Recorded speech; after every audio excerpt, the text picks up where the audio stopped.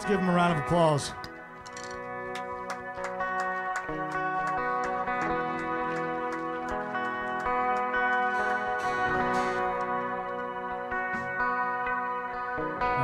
Are we all staying with us, please?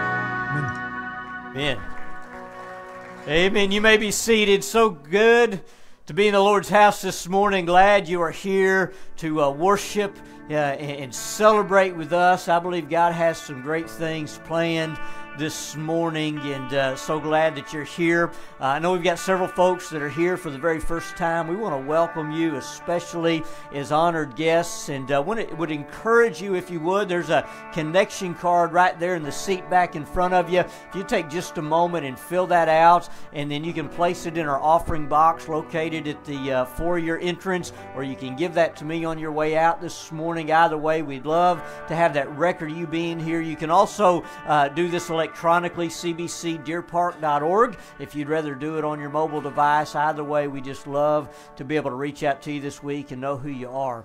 But we're glad that you are here. You'll notice this side of the front part of our auditorium is a little empty this morning. We have around 40 young people and youth leaders. They are on their way back from Escape. This is an annual event they do where they get away on Friday, Saturday, and Sunday morning and just dive into the Word of God and in worship and in fellowship and then, of course, some fun and games, but to grow our teenagers in their walk with the Lord. And so they're traveling back this morning. We're going to hear testimonies Wednesday night of their weekend experience, but I do want to share this with you. As of last night, now I don't know about their service this morning, but as of last night, we'd had 6 of our young people commit their lives to Christ for salvation this weekend, and we thank God for that. So the Lord is working in our midst. He's working in our teens, and we believe that God's going to do things here this morning as well. And so we want to go, Lord, in a word of prayer. And as we pray, Brother Steve Hines is going to lead us today. As he prays, I want to encourage you to pray along with him and just ask God to speak to your heart this morning. He has a word for you. He knows where you're at. He knows what you're facing. He knows the encouragement that you need, the direction, the counsel, if you'll just be open today to hear His voice. Brother Steve, lead us in prayer this morning. Father, I come to you, Lord. I just want to thank you and praise you, Father, for what you've done with the youth this weekend, Father. Lord, I thank you, Father, for the 6 souls, Father, that at least 6 souls have turned their lives over to you, Father. Lord, I pray, Father, that you just be with the whole group, the adults, the students. I pray, Father, that you just give them a safe journey back to Deer Park, Father. Lord, I thank you, Father, for that time, Lord. Father, I pray that you just be with us now as we prepare to worship you, Lord. Lord, we just lift our eyes to you, Father, and want to praise you, Father, for all that you've done for us. Lord, I pray, Father, that you just be with our pastor this morning, Lord. Just lift him up. Use him, Lord. Lord, I pray for the music, Father. I pray that it prepares our heart for the words that you have to come to us, Father. Lord, I just want to thank you and praise you, Father, for this beautiful day you give us. I thank you for loving us and sending your Son for us to die in our place, Father. Lord, I thank you for your mercy and your grace, Lord. Lord, I just want to praise you again for all that you've done for us, Lord, and what you're going to do in days ahead, Father. Lord, I just pray we'll just give it all to you, Lord. May you have your way today, Father. Lord, I just ask this and all in Jesus' name. Amen. Amen, amen. Let's rise and continue to lift our voices in worship.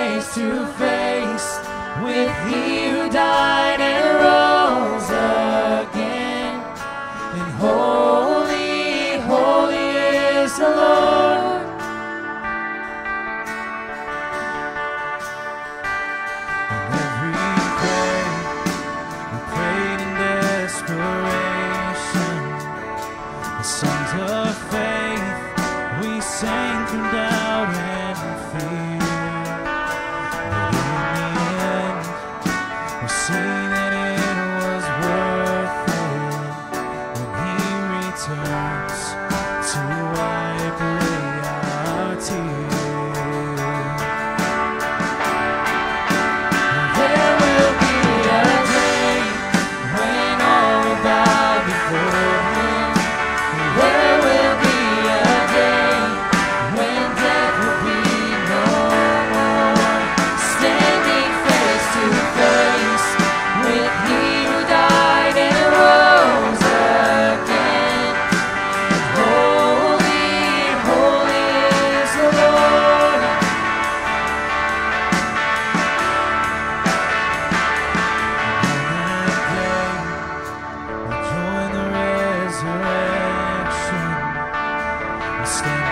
beside the heroes of the faith. With one voice, 1,000 generations sing, worthy is the Lamb who was slain. And on that day, we join the resurrection. We stand beside the heroes of the faith. With one voice, 1,000 generations sing, worthy is the Lamb who was slain. Forever he shall reign. So let it be today. We shout the hymn of heaven. Angels and the saints, we raise a mighty roar. Glory to our God, who gave us life beyond the grave. Holy, holy is the Lord. So let it be today. We shout the hymn of heaven. With angels and the saints, we raise a mighty roar. Glory to our God, who gave us life beyond the grave. Holy, holy is the Lord. Holy, holy is the Lord. Holy, holy is the Lord.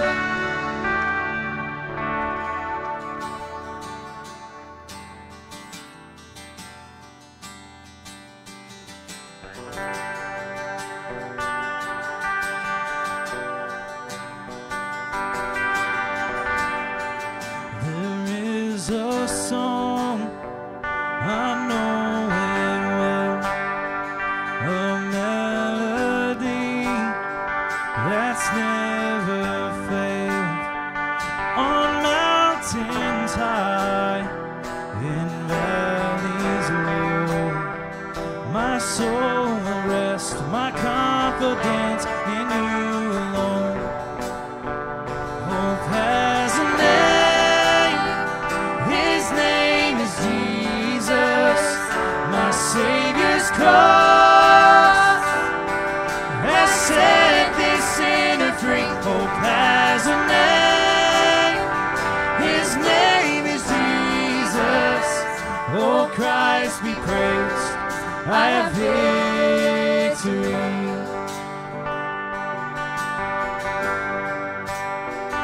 There is a light, salvation's flame. Christ undefeated, trampled the grave. See now the cross be lifted high. The light has come, the light has won. Behold the Christ. Hope has a name, his name is Jesus. My Savior's cross has set this sinner free. Hope has a name, his name is Jesus. Oh, Christ be praised, I have victory. Hope has a name, his name is Jesus. My Savior's cross has set this sinner free. Hope has a name, his name is Jesus. Oh, Christ be praised, I have victory.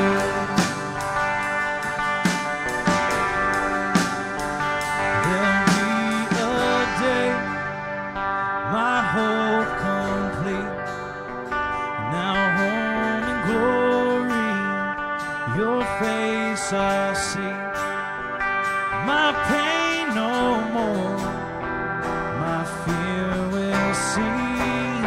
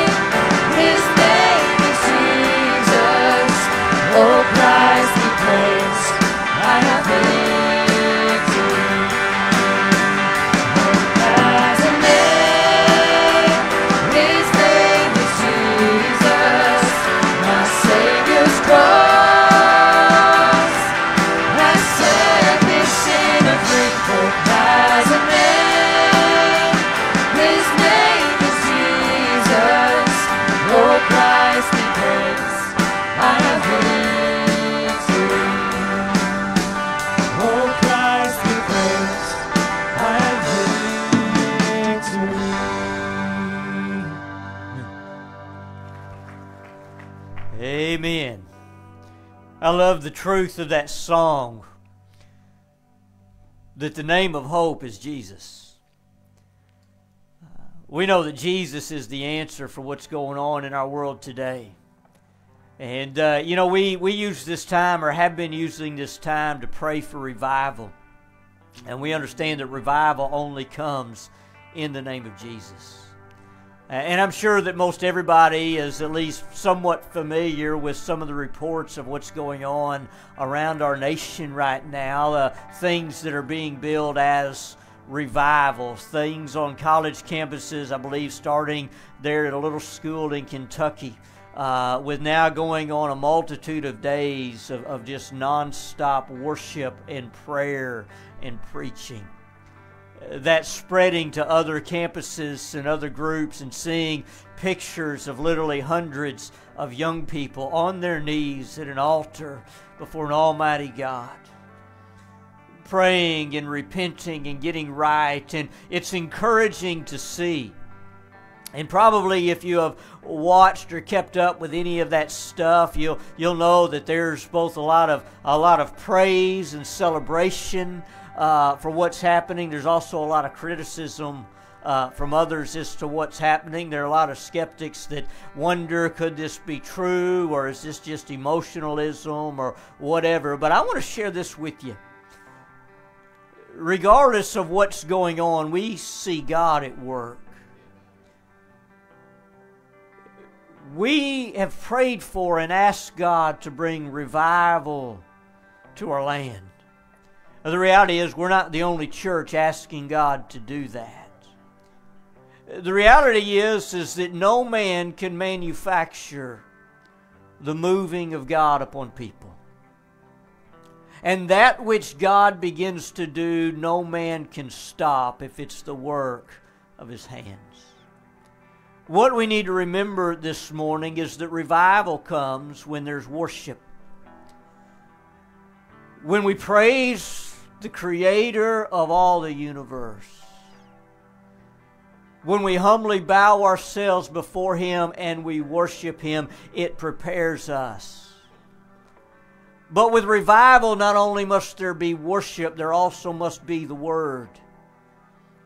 The Word of God is quick and sharp and powerful. Worship prepares our hearts to receive the Word, and when the Word comes to us, it penetrates.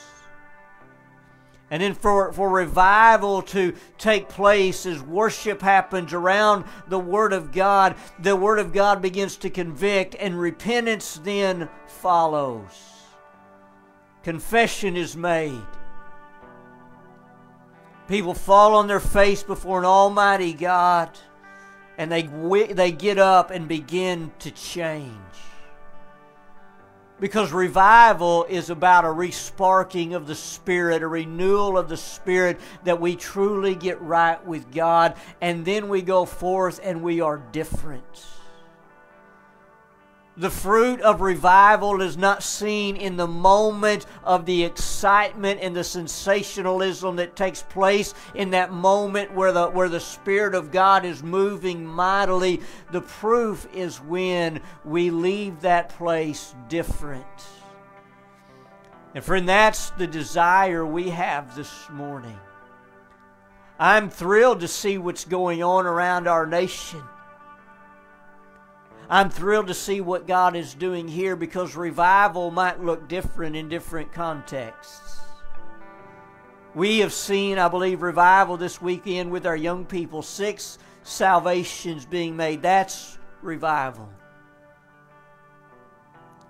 We will continue to see and should continue to ask God to revive us. And remember, revival starts with you. It can happen in the context of hundreds, but it also can happen in the context of just you before an almighty God in this moment. That God can revive us every day. That every day we worship Him, every day we are challenged and changed by His Word, that every day we go forth and live as children of God, as lights in the darkness. That's revival. Brother Alan Stake's going to lead us in prayer. We're going to pray, as we have been for a long time, that God would bring revival to us, starting in our own lives, starting in our church, but also all around our nation, that God would begin to bring in this spirit of revival, that we would return to Him. Brother Alan, lead us in prayer. Gracious Heavenly Father, Lord, Lord, first and foremost, I just want to thank you for you. Thank you for being there for us, Lord. Lord, taking the time that you did to come down to this earth and experience what we experience. Lord, so we would know that when we went to you, that you would do and say and things, the things that you said you would do. Lord, I thank you for my pastor today as he keeps up with what's going on. Lord, I had not heard that, but Lord, I thank you for it. Lord, I thank you for that revival that he's seeing, that he's sharing with us about. Lord, in the lesson today, we talked about you praying and how you prayed. And Lord, again, we talked about the examples that you set for us. Lord, and you set the ultimate example of sacrifice and giving up of yourself, Lord. And Lord, that you sat there and you prayed for yourself and you prayed for the men that were with you, and then you prayed for all believers, Lord, and that's us. And so, Lord, we acknowledge who you are, and we ask in your name, Lord, that a revival would start in myself and each one of us, Lord. Lord, that we would become excited once again about you and the work that you've done. And Lord, that excitement would spread to one another and from one another outside of this church. And Lord, again, thank you for the opportunities that you're going to give us to come together as a group of churches tonight. Lord, and Lord, if you see fit tonight to start it right then. Lord, as we praise and worship, listen to the preachers as they talk to us. Lord, if it be your will that we go out of here and a revival start tomorrow in Deer Park, Lord, we just ask you to do your will. But Lord, most of all, we want you to be with us today. Lord, and we want you to touch each and every one of us. Lord, clear our hearts and our heads that we may focus on what you have to say to us today. Lord, that we'd hear it, we'd act on it, and Lord, most of all, that someone may come to know you today even before they leave this place. Lord, we're excited about what you've done at camp. Lord, we thank you for our teachers. Lord, the ones that are going up there with the youth. Lord, I thank you for the youth. Lord, I just ask you to be with them, touch them. Lord, when they get home, Lord, that we be encouragers to them. Lord, we shake their hand and be excited about it. Lord, if we're not excited, Lord, how could they be excited? Lord, help us to show that. Help us to be the example that we should be. Lord, we love you today and we need you. It's in your name I pray. Amen. Amen, amen. Listen, we have one more song before we get into the Word. And I want you to rise to your feet and realize, understand what we're doing when we sing. We are worshiping. We're not just filling time for our service. We are worshiping. And it's an opportunity to prepare our hearts to hear from an almighty God. So I encourage you this morning to worship with everything that is within you.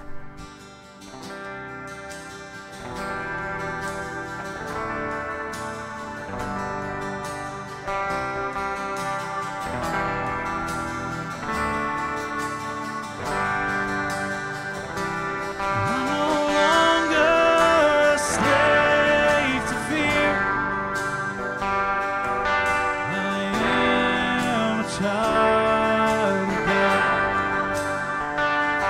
I'm no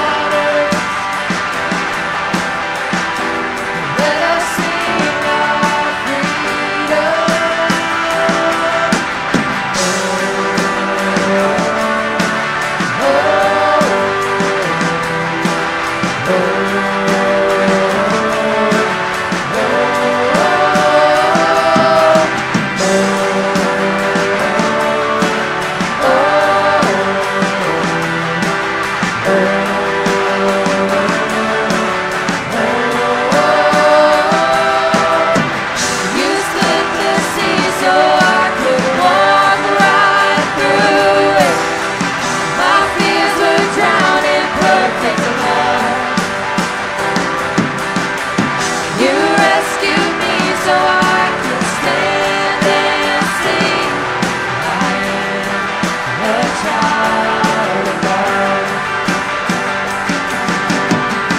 You split the sea so I could walk right through it. My fears would drown in perfect love. You rescued me so I could stand and sing. I am a child of God. I am a child of God.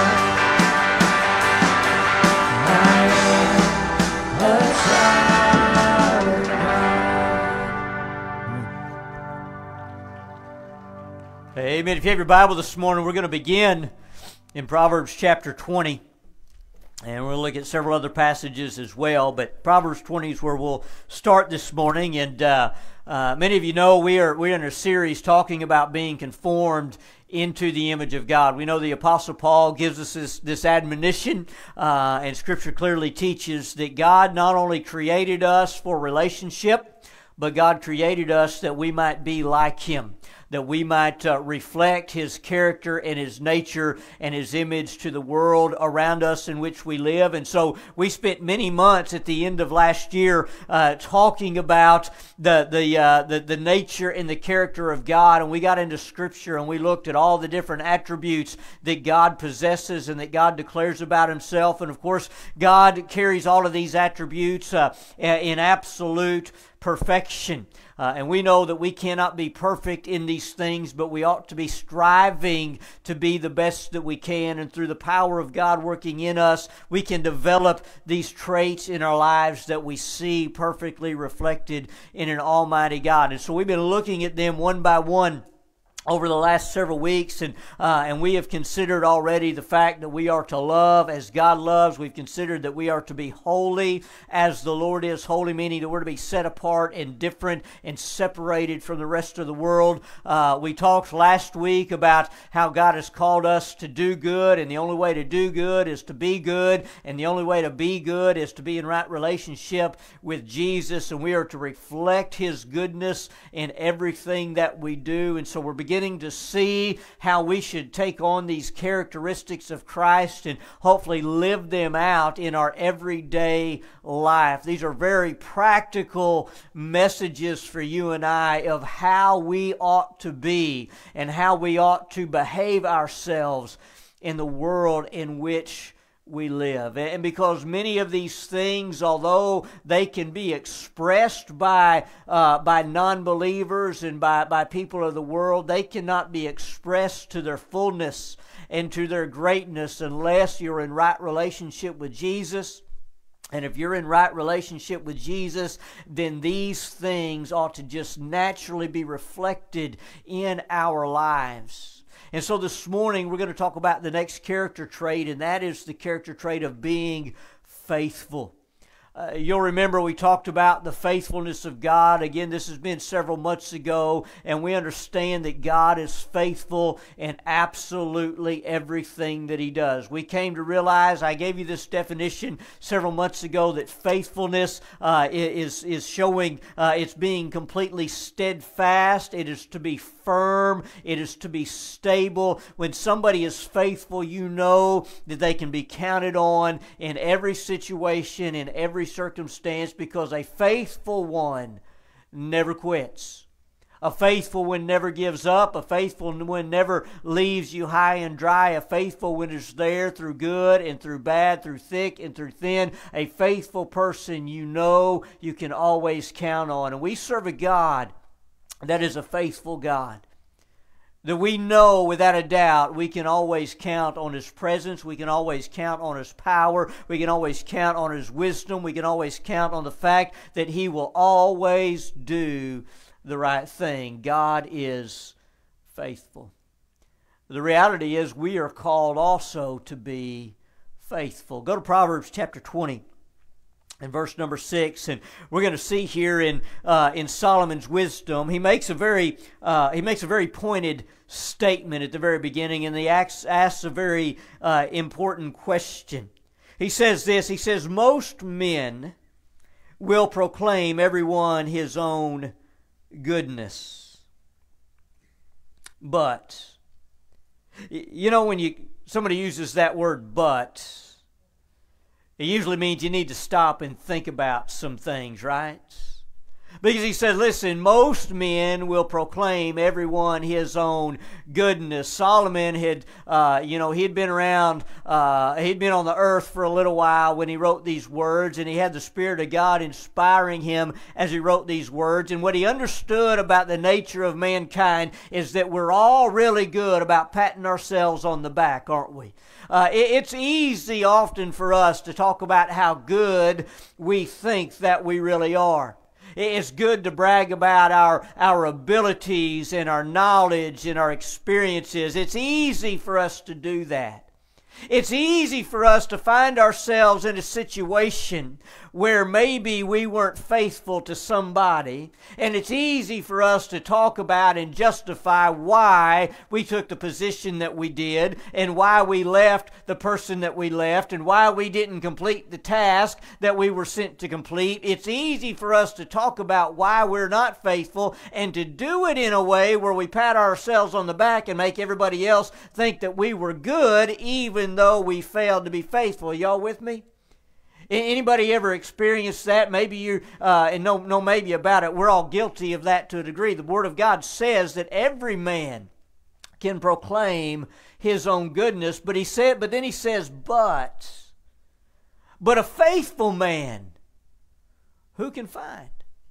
You see, what Solomon is getting at as he makes the statement, he's bringing us to the reality that it's easy for us to praise ourselves. It's easy for us to talk about how good we think we are. But Solomon says, but really, who can find somebody that's actually faithful? I believe that Solomon is giving some implication to us that faithfulness in humanity, number one, it's a rarity, but number two, it's an important thing for us to have, because the reality is we are all looking for faithful people in our lives. Anybody like to do business or be in a relationship with somebody that's not faithful? Right? We don't like that. We don't look for that. We're looking for faithful people. And as we look for faithful people, guess what? We have to be a faithful person. So who can find somebody that's faithful? And listen, we can look at our society today and we realize that faithfulness is not the virtue that it ought to be. I mean, just think about this. Think about the divorce rate in the United States of America. Why is the divorce rate at an all-time high? Because people aren't faithful. Why does CPS in Texas have more kids than they know what to do with? Because parents aren't faithful. Why is cohabitation at an all-time high? Because people are afraid to commit themselves in faithfulness to one another. Why do we hear story after story of people that are let go from a company they have served their entire life because they're now too old and no longer an asset? It's because people don't understand what it means to be faithful. Why is it that the back door of the church is as open and broad as the front door, with people changing churches every few months or every couple of years? Is because people don't understand what it means to be faithful. We're not faithful because we're not reflecting the image and likeness of God. If we are reflecting His image, we are going to be a faithful people. The first thing I want you to understand this morning is that when it comes to faithful, and as Solomon asked the question, a faithful man who can find, I would hope by the end of this morning that we could all raise our hand and say, listen, I want to be the faithful one that somebody can find. That when people that know you and look at you, that they can look at you and say, hey, that individual is going to be faithful. Now, I want you to understand, when it comes to being faithful, we have to be faithful in absolutely every area of our life. We have to be faithful in every area of our life. As a child of God, there's not any part of our life that we're not responsible to be faithful in. Right? So this means we need to be faithful, number one, in our relationship to an almighty God. Right? We need to be faithful in how we relate to God, how we worship God, how we spend time with God. But we also ought to be faithful in every relationship that we have with mankind. There ought to be faithfulness going on in our homes between husbands and wives. There ought to be faithfulness going on in our homes between parents and children. There ought to be faithfulness in the relationships that we have with the people that live in our neighborhood, that live around us. There ought to be faithfulness in our relationships with the people that we work with or the people that we go to school with. There ought to be a faithfulness to us in how we are with the people of our community in which we live.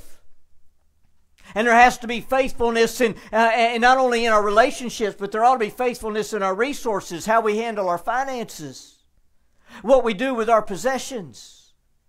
Faithfulness in what we do with the abilities that God has given us, the skill of our hand and the knowledge of our heads, that we are faithful with what we have. And understand that when it comes to being faithful in every area, realize that God has given you different areas of responsibility. He's given you different abilities. He's given you different relationships. And whatever thing God has given you, whether it's a little or a lot, God expects you to be faithful. You go to Matthew chapter number 25 and verses 14 through 30. We find there where Jesus gives a parable, a teaching. And He gives this teaching to illustrate the truth or the importance of faithfulness. And I'm not going to read the verses for you this morning. I want to paraphrase for you what's going on. Jesus says, listen, here's what the kingdom of heaven is like. Here's what God's children should be like. He said it's like this rich master that was going to go away on a journey. And he said this master, he calls unto him his three servants, the 3 men that have served him and followed him. And he says that he gave to each man some talents. It says he gave to the first man 5 talents, to the second man 3 talents, and to the first man 1 talent. And I want you to notice, first of all, that he gave them different amounts. And the Scripture says that he did so according to their ability. Meaning that God gave them different things because He knew He could trust them at different levels. But the reality is it didn't have anything to do with the amount of what they were given. What the master was looking for was what they did with what they had.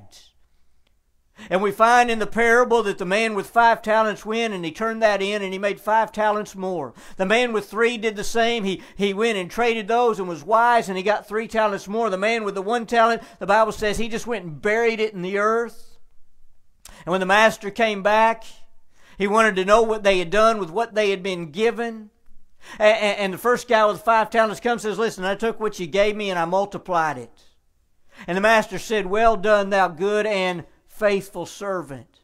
The man with the 3 talents came, did the same thing, and the master says, hey, well done, you good and faithful servant. The other guy came and he brought the 1 talent that the master had given him and said, look, I know what kind of man you are. I hid this one in the ground. I didn't do anything with it.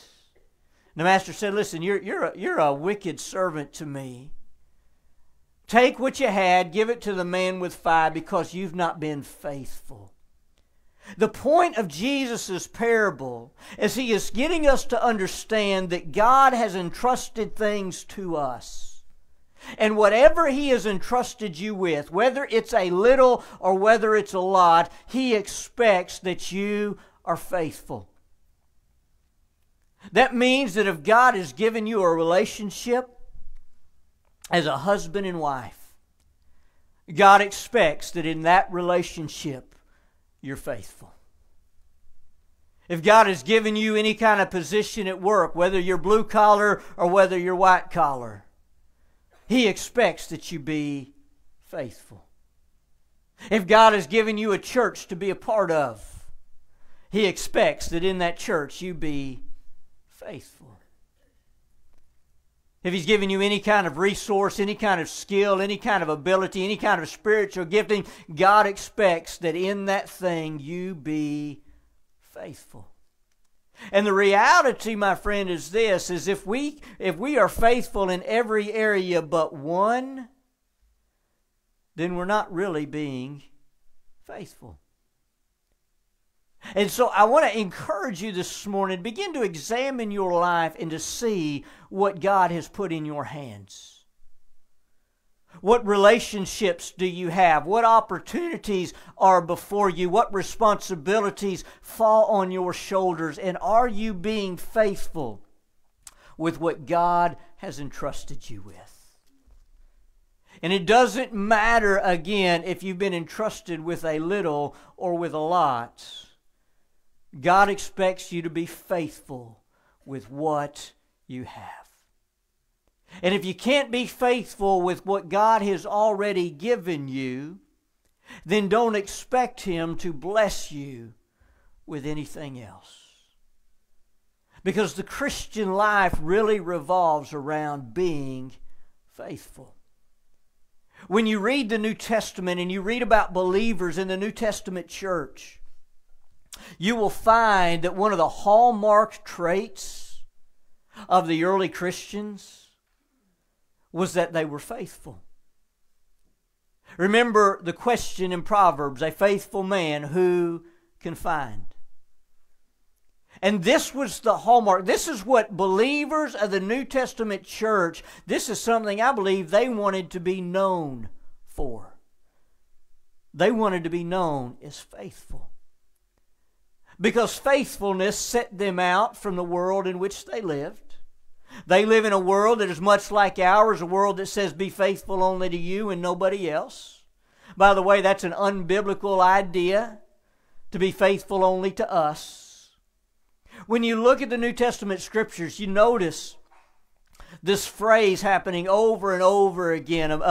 Peter talks about Silvanus. He calls him what? He calls him a faithful brother. By the way, when you read about these guys in the New Testament, only one time to my recollection do you find somebody being called good, and that's Stephen. It says he was a good man. You know, we like to get that title in our culture, right? We want somebody to call us good. Stephen got that proclamation. We learned last week there's not anybody that's really good.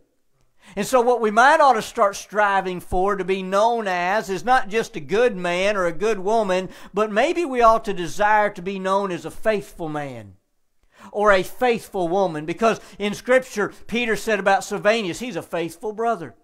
Paul said about Timothy, he is faithful in the Lord. It is said of the church both at Ephesus and at Colossae when talking about the believers at large that they are faithful in Christ Jesus. Epaphras, Paul said, was a faithful minister of Christ. He said the same thing about Tychicus, a faithful minister. What I want you to see is that the early church, when they looked at one another, what they were looking for was faithfulness. When people looked at their lives, they said, listen, that is an individual that's faithful to the Lord Jesus Christ. And I want you to think about that, because in these passages, that is the first thing that is seen or noticed or said about these believers, that they are faithful in Christ. That means when other people looked at their lives, they realized this individual is truly following after Jesus. They are in close, intimate relationship with the Father, and their life reflects that they have been changed and saved by His grace. And because they are faithful to Christ, they then were faithful in every other area of their life. Because here's the thing, when you are faithful to Jesus, He changes you. And when you're faithful to Christ, then you can be faithful or more faithful as a husband or wife. When you're faithful to Christ, you can be more faithful as a parent. When you're faithful to Christ, you can be more faithful on the job. You can be more faithful in your community. You can be more faithful in your church. If you're not faithful to Jesus, you're going to have a hard time being faithful everywhere else. And so these believers, they were seen as being faithful. And I want you to notice that not only Did the church recognize their faithfulness? But I would say to you that the people of the world recognize their faithfulness as well. And I think it is important that we understand this morning, that people are always judging your faithfulness. Now, I know people get all worked up when we say we're judging somebody, and we misquote and misinterpret Scripture and say that we can't do that. Well, the reality is we all judge one another all day, every day. That's the way that it is.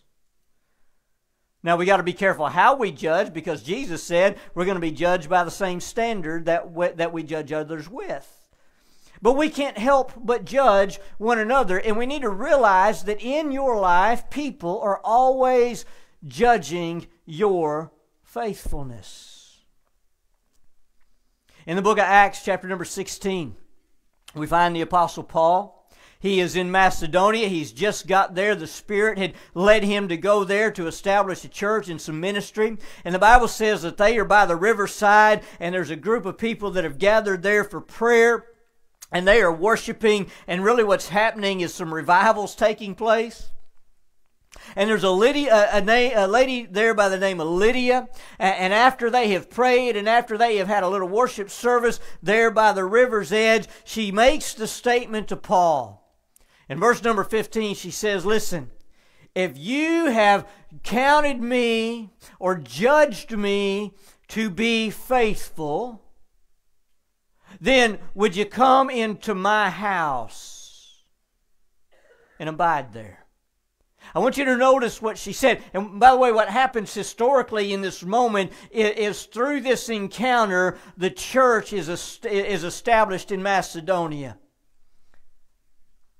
But notice what she said, the question she said. She has been there worshiping with the Apostle Paul, and she says, listen, if you have judged me to be faithful, come start the church in my house.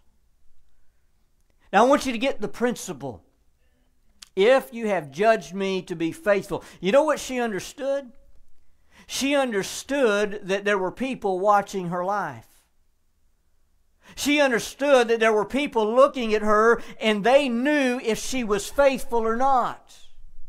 And we need to understand this, and let's take it back to Proverbs chapter 20 and verse 6. What was the question? Who can find a faithful man? The presupposition to do that was that there are a lot of people that will declare their own goodness, but who can find somebody that's really faithful? You see, all this implies to us that there are people watching your life, and they know whether you're faithful or not. You know, the reality is you don't have to tell your husband or wife whether or not you're faithful. They already know. You don't have to tell your kids how good of a parent you are,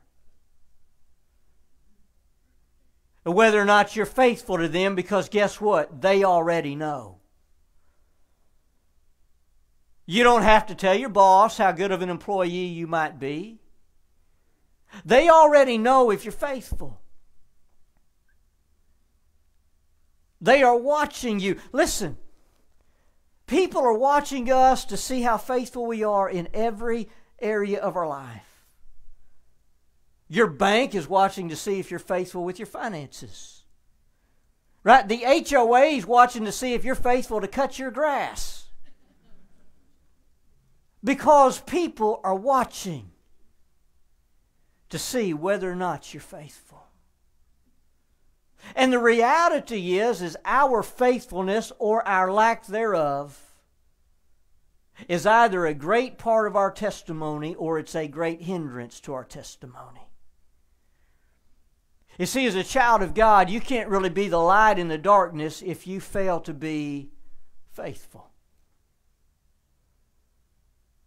And people know whether you're faithful or not, because again, we'll go back to the statement that if you're not faithful, if you fail to be faithful in one area, people are going to question your faithfulness everywhere else. Faithfulness is about the consistency of our life, that we show fidelity and steadfastness and firmness, and that we are always there and can be counted upon. And people are always judging. That ought to be some incentive to us to say, you know what, I want to be faithful. Why? Because one day I'm going to come to the end of my life, and people are going to look back and have some things to say. And I would hope that it ought to be our desire that when people look at us and speak of us when we're gone, that they can simply say, you know what, they were faithful. They didn't give up when things got tough. They didn't quit on their marriage. They didn't quit on their kids. They didn't quit on their job. They didn't quit on their community. They didn't give up on their church. They were faithful. They kept persevering right into the end. They never, ever quit. People are watching. And the reality is they're looking for somebody to be faithful. Because it's not commonplace in our society. You also need to understand this. Not only are people judging whether or not we're faithful, but understand God is also judging our faithfulness. You know, we might fool some people for a little while, but we can't fool God. And He's always looking at us to see, are you faithful? I think about what God told Timothy. If you have notes, by the way, I wrote the wrong reference. I have the wrong reference on the screen. I apologize. It's 1 Timothy 1:12. 1 Timothy 1:12, Timothy giving a little bit of his testimony. And he's making this statement. He says, I thank Christ Jesus our Lord, who has enabled me, for that He counted me faithful, putting me into the ministry. Here's what Paul understood. Paul's saying, listen, I understand that the God of heaven looked at my life and saw that I was faithful. And because God saw that I was faithful, He enabled me to do something for Him. I understand something this morning, my friend. God's judging your faithfulness.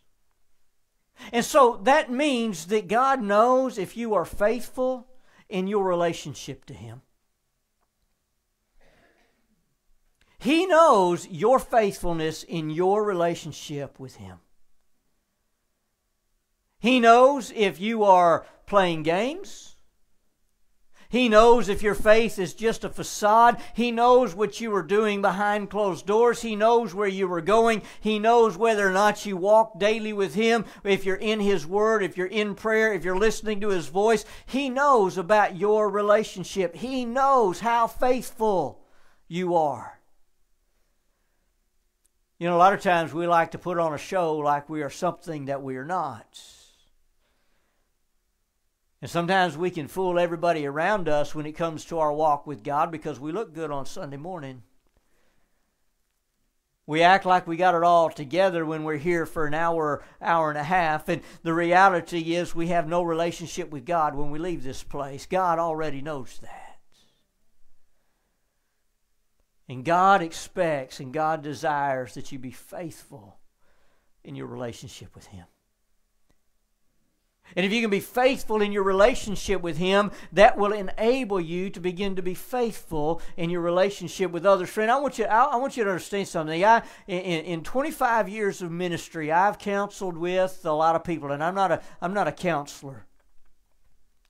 But what I have come to realize in virtually every situation in life, whether it's a marriage problem, an addiction problem, a pornography problem, whatever it might be, when we have those kind of issues, you know what it always goes back to? It's always a spiritual problem. The problem, most all of the time, and really probably all of the time, is not that you got married yourself to a sorry spouse or that you're the sorry spouse, so you might both be a little sorry. The problem is you don't have a right relationship with God. Or they don't have a right relationship with God, because when you're not faithful to God, you're going to have a hard time being faithful to anybody else. And God already knows. He's judging. He knows about our relationship with others. He knows whether or not we are in faithful relationship with the people under our roof, the people of our community. God's looking at those things and determining whether or not we're faithful. And by the way, you can't expect the blessing of God in those relationships if you're not being faithful to one another. He also knows whether or not we're being faithful with our finances. I believe it's 1 Corinthians chapter 4, verse 2. The Bible says that this is true among stewards, that a man be found faithful. God expects that we are faithful with what we have. And let me tell you something, it doesn't matter. It doesn't matter if you have $1,000 in the bank or $1 million in the bank. God expects you to be faithful with what you got.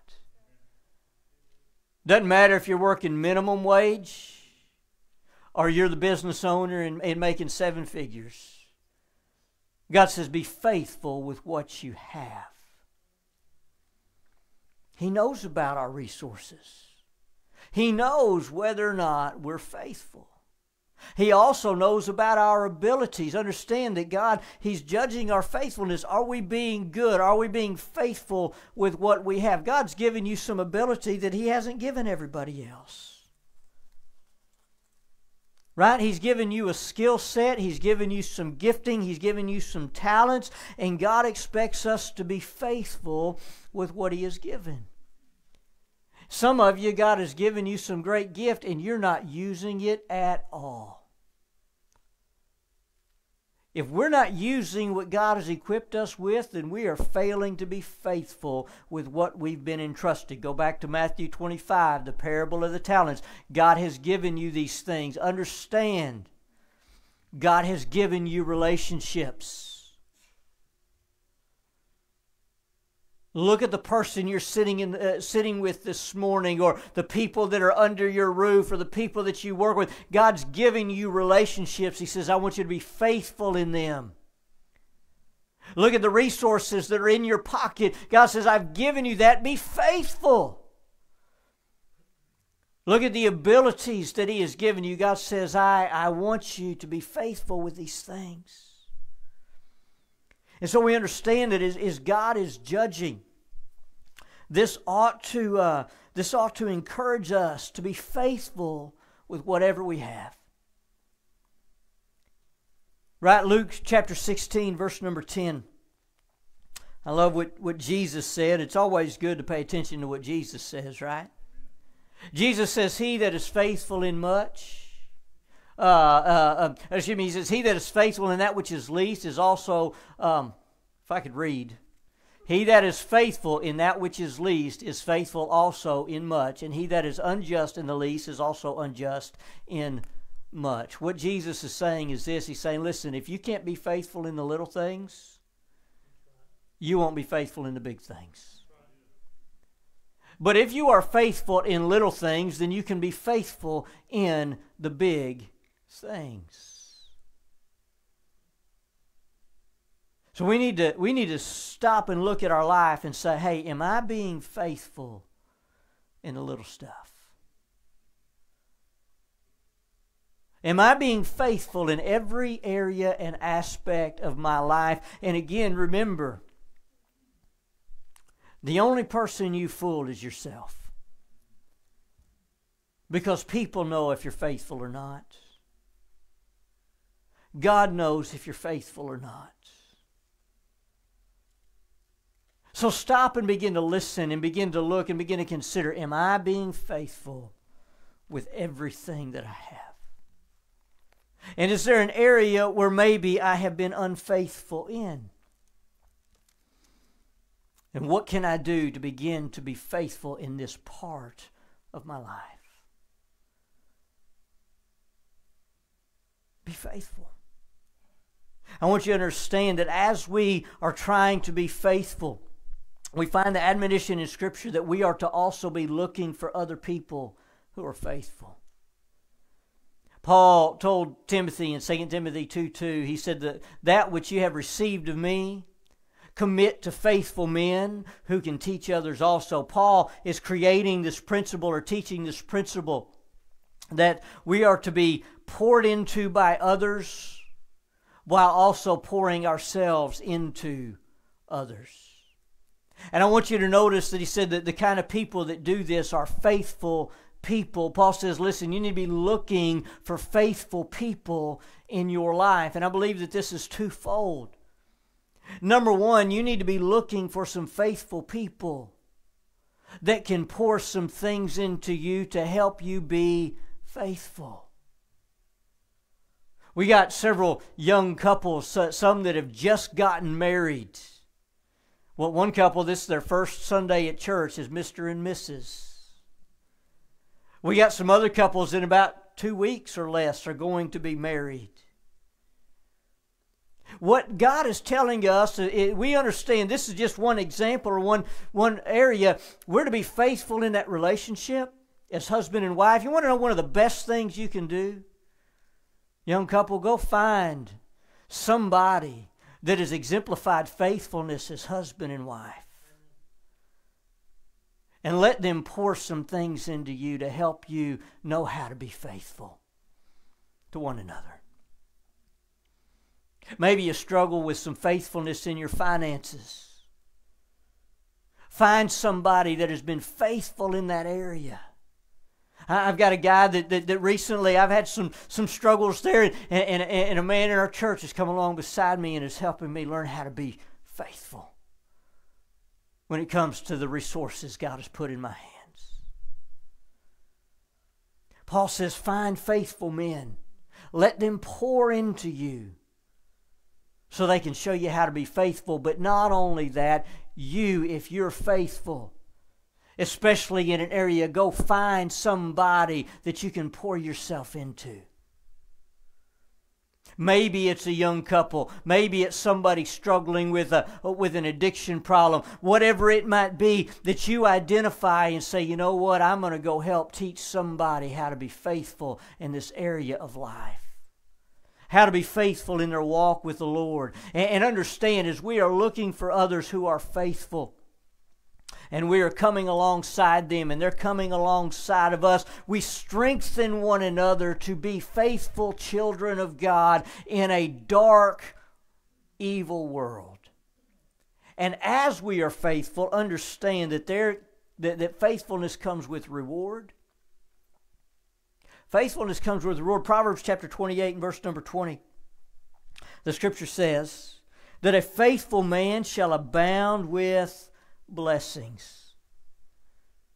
A faithful man shall abound with blessings. So there is temporal reward on earth for being found faithful. You know what happens when you are faithful at home? You know what the reward is? You have a blessed marriage. You know what happens when you are faithful with your finances on earth? Doesn't necessarily mean that you're going to be a billionaire, but it means you're going to have security and contentment. Right? There's reward to being faithful. Earthly reward, but there's also heavenly reward.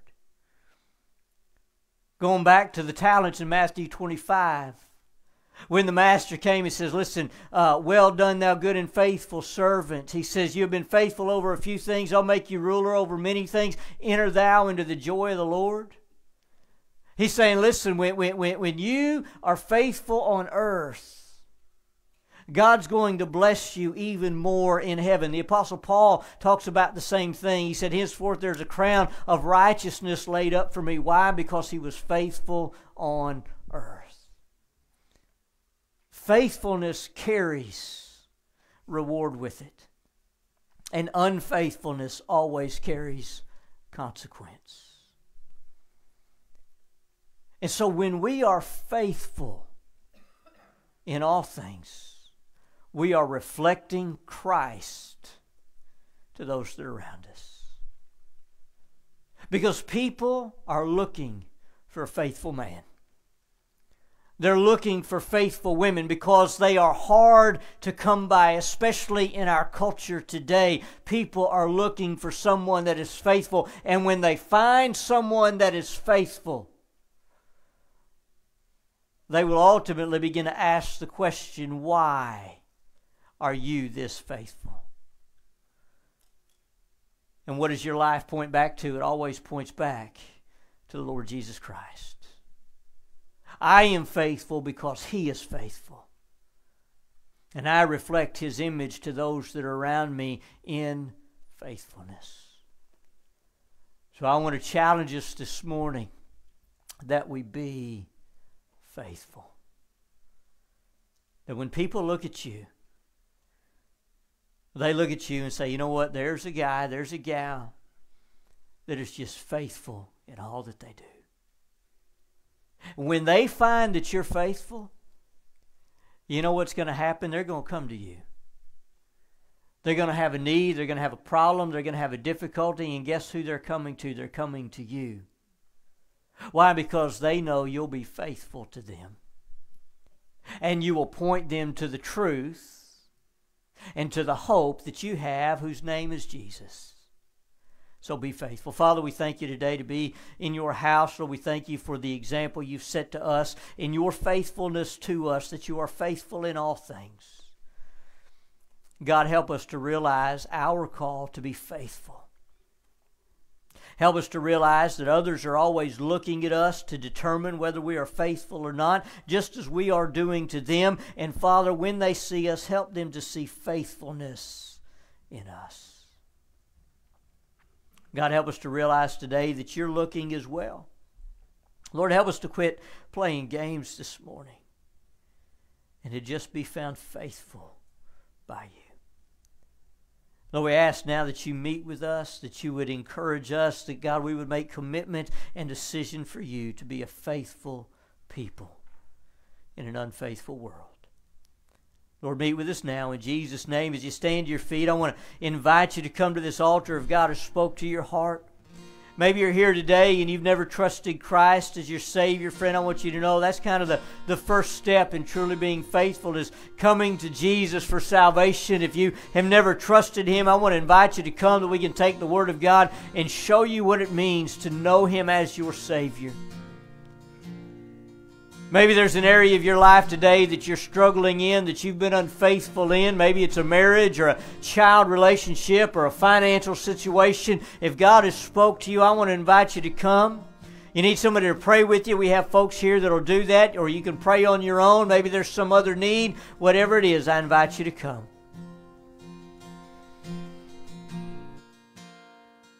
I cast my mind to Calvary, where Jesus bled and died for me. I see His wounds, His hands, His feet, my Savior on that cursed tree.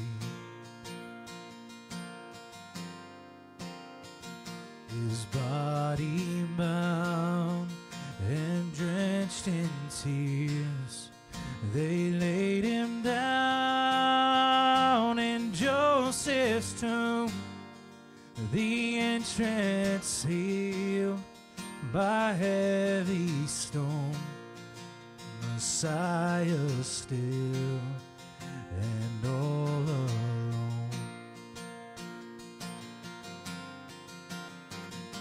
And oh, praise the name of the Lord our God.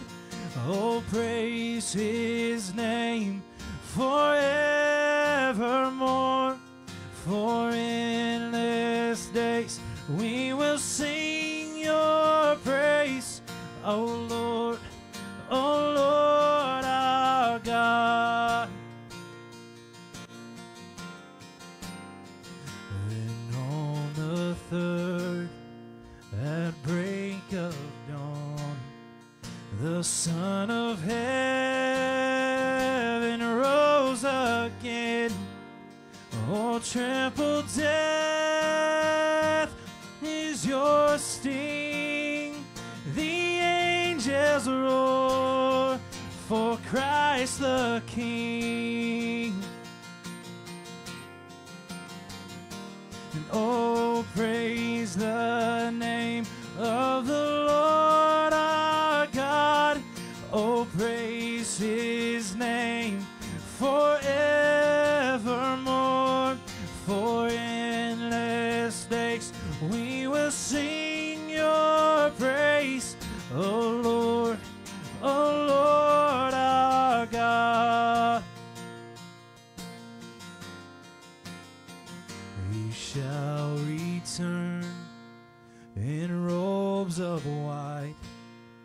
The blazing sun shall pierce the night, and will rise among the saints.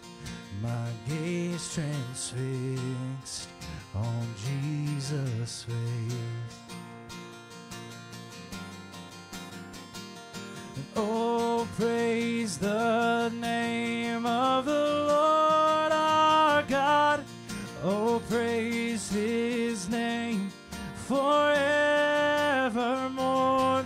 For endless days we will sing your praise, O Lord our God. Oh, praise the name of the Lord our God. Oh, praise his name forevermore. For endless days we will sing your praise, O Lord our God.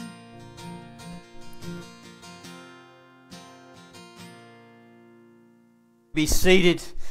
We have our video announcements, and Pastor Kaler will close us out in a word of prayer. Great to see you this morning. I do want to encourage you, I'm sure it's on the announcements, but please join us tonight for our community worship and prayer service. It's something we do every year. There's going to be a multitude of churches gathered in here tonight, praising the Lord and praying together for our community. Please join us. I promise you it's going to be a powerful, powerful night, and we hope you'll be here with us.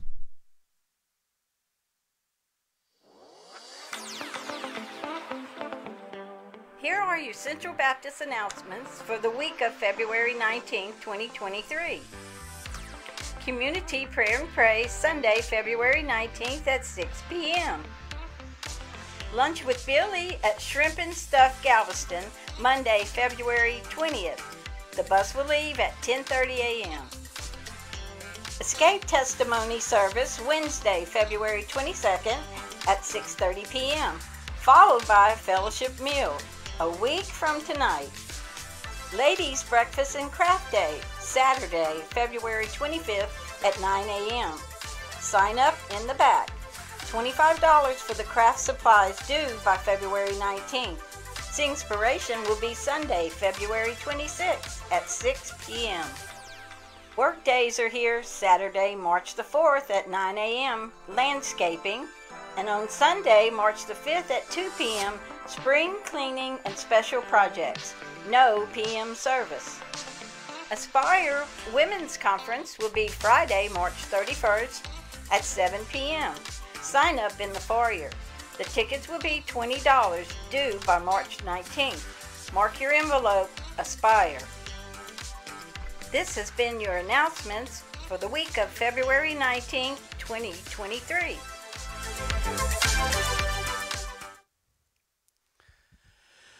Father, we love you and thank you for bringing us here today, Lord, to just worship you in song, to hear our pastor as he brings your word to us, Lord. I just thank you so much for the service today, Lord, and just ask now that you go with us, watch over us and keep us safe, Lord, as we come back tonight, Lord, and worship with our community. Father, we love you. We ask all these things in Jesus' name. Amen. Your teenagers are in the fellowship hall